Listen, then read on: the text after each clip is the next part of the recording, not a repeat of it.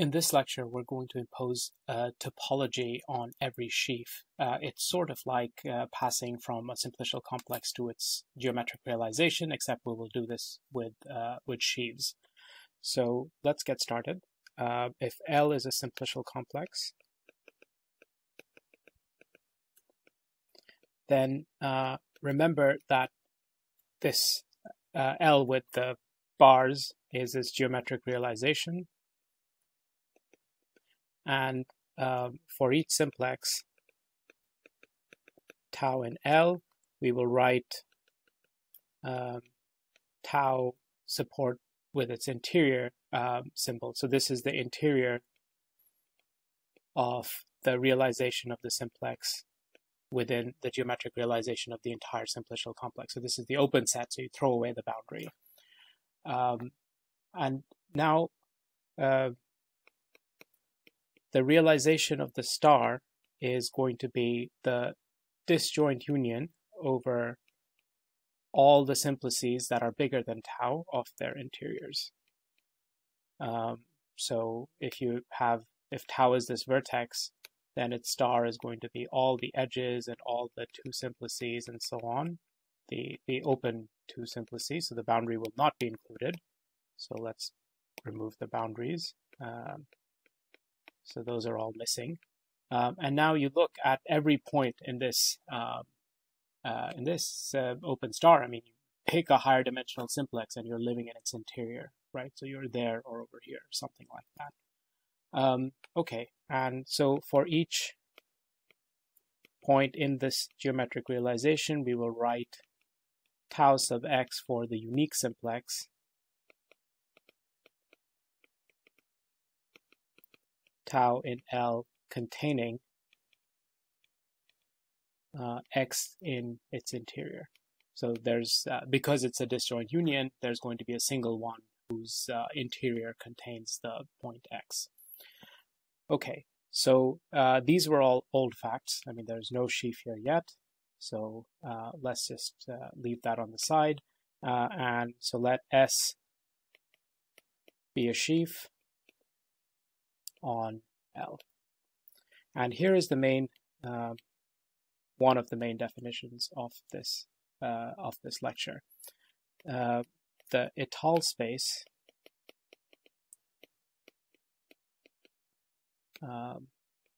of S is a topological space.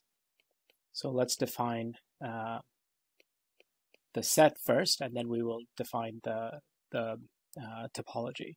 So I'll write it as ES, and this consists of all pairs XV, so that V is in,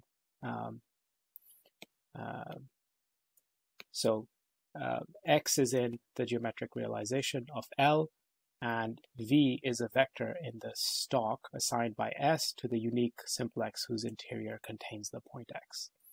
So that's the set. And now we need a topology.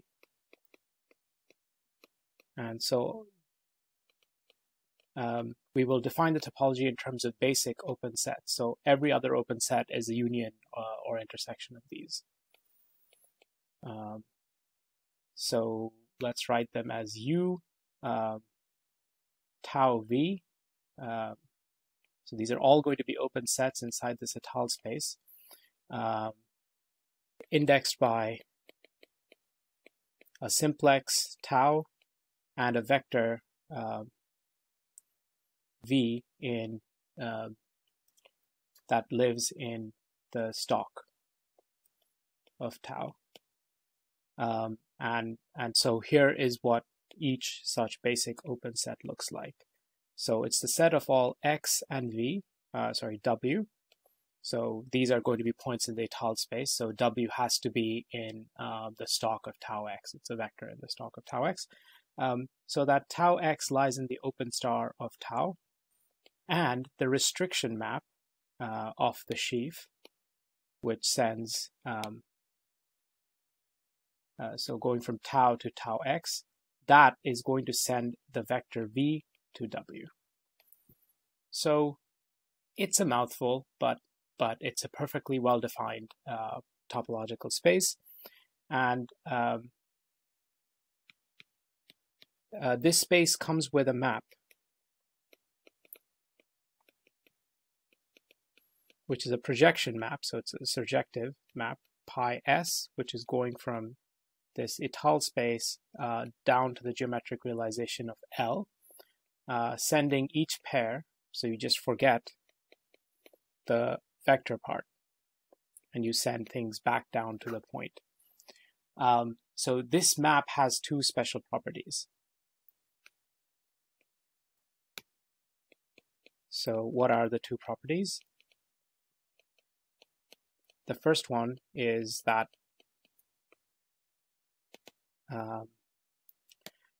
so every time you have this map, a fiber of this map, pi inverse x, this is going to be x cross the stalk of tau x. So because this is just a point cross a vector space, this fiber over x is a vector space. So every stalk, every point stalk of pi s, not stalk, every fiber of pi s over no matter what point you chose has a structure of a vector space, and the vector space that it has a structure of is a stalk over the unique simplex containing the point x. And two, the other property that's nice is that the restriction of pi s to any of these basic opens, tau v, gives a map from tau v to the star of tau, which is a homeomorphism. So each of these basic open sets u tau v, which were used to generate the topology, each of them, when you attack it with the projection map pi, is going to give you a homeomorphism onto the star of tau, open star of tau. So I guess this is the topological open star, so I should write it like this. Okay, good. Etale spaces are really, really annoying to try and draw. I mean, what ends up happening is that you have a simplex, and on so this is a simplex tau, and on top of it there's this continuum. There's a copy of this simplex for every vector in the stalk. So if the stalk was a one-dimensional, let's say it was R, then there would be a continuum many copies of R. So these will all have u tau v for different choices of v, and they're all going to project down to that simplex tau.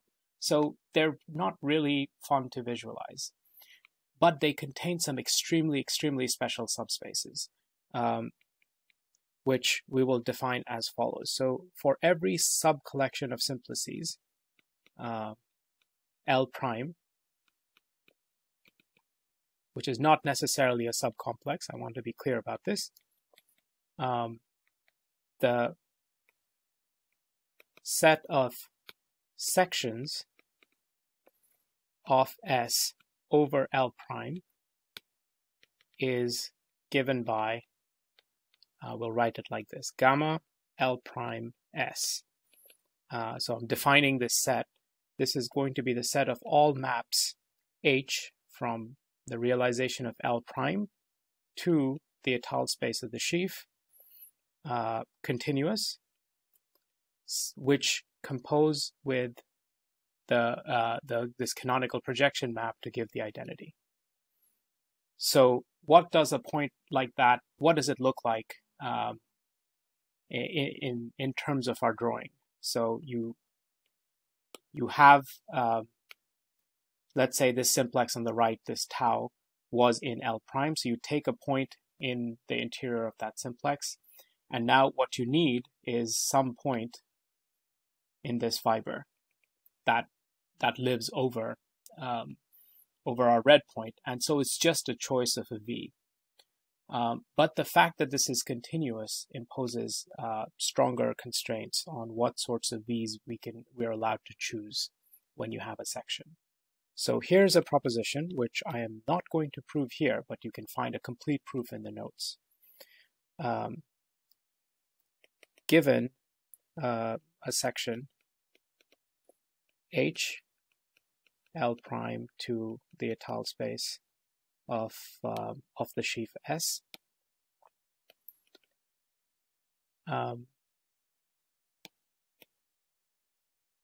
it holds that the map H is constant on the interior of every simplex in L prime. So this is a consequence of continuity, that this H cannot assign different vectors to different points in the geometric realization which lie in the interior of the same simplex. So a clue as to why this is the case you can find in the diagram over here. I mean, if you had another point on the interior of the same simplex, you'd have to send it to the same copy of in the fiber, which is a disjoint union of these U tau V's by continuity. Otherwise, its connected set would break into two, which a continuous map is not allowed to do. And therefore, they both must be assigned the same V value. And a simple consequence of that is that gamma L prime S has the structure of a vector space. The reason for that being that you can just think of H as assigning values now to simplices instead of points, and therefore it's assigning vectors in the stalks of each simplex to that simplex, and therefore you can add and scale all of these point-wise, so simplex-wise. So that's those are some fun consequences of continuity of such sections. So the sections we love most are the ones that are defined for the entire collection of simplices. So we call gamma L S the vector space of global sections of the sheaf of S. And the reason we've been talking about sections and all of this is the following result, which states that for any sheaf S on a simplicial complex L, there is an isomorphism between the zeroth cohomology of L with coefficients in that sheaf and the space of global sections of that sheaf. And again, this one is an exercise, so I'm not going to prove it fully, but I want you to think about the following sort of initial step of the proof. So H0 is defined to be the kernel of the zeroth coboundary map. And you should be quotienting it by an image, but the image of the thing you have to quotient it by is 0. So there's nothing to really quotient by. And this is a block matrix, which we write as, so here we're going to have edge stalks. So there could be an edge here, and here we're going to have vertex stalks. So each edge, so if each edge has these two vertices in its boundary, so if you look at the row that corresponds to this edge, there are only going to be two places, two blocks, where you can get something non-zero. So the first one and the second one. So what I want to say is if E equals V0, V1. So this is an edge, and these are its boundary vertices. Then everything else is going to be 0. And so now if you think about that block structure and what it would take for a vector to be in the kernel of this block matrix, it will follow that that the restriction maps from V0 to E and V1 to E have to behave really, really nicely with respect to the choices of vectors that were chosen by the section. So if you chase this through and realize what the kernel of this matrix does, you will see that it has to be a global section. And that's the proof. So zeroth cohomology is measuring global sections, and global sections are compatible assignments of vectors in the stalks to simplices. So what I mean by compatible is that if H is a global section of the sheaf, then remember we can just talk about the values it assigns to simplices rather than points.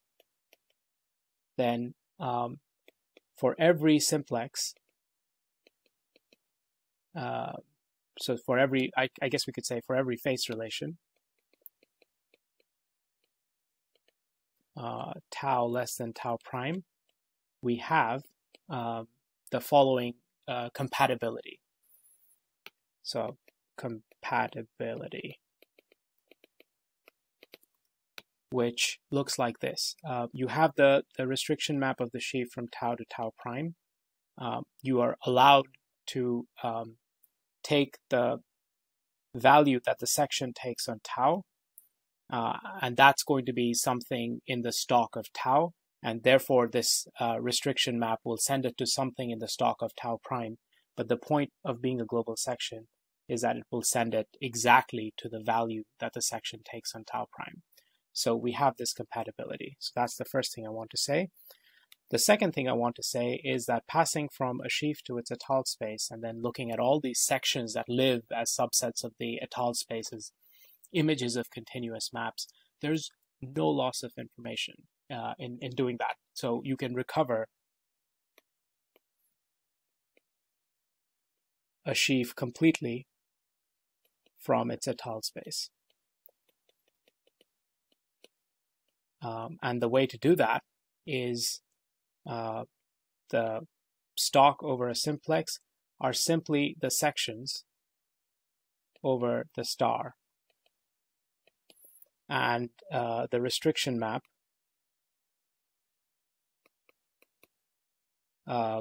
is obtained by noting that any section from the star of tau to the Etale space restricts to a section on the star of tau prime, which is going to be smaller. So you get all the stalks and all of the restriction maps using just the data of the Etale space. So it's a completely equivalent way of looking at a sheaf, but it helps you understand a little bit about what zeroth cohomology is measuring. It's measuring the vector space of compatible assignments of stalks, of vectors in stalks to simplices in the underlying base space. So that's it for the Etale space and our interpretation of H0, the zeroth sheaf cohomology. In the next lecture, we're going to look at various operations and sheaves from a categorical viewpoint. So I'll see you there.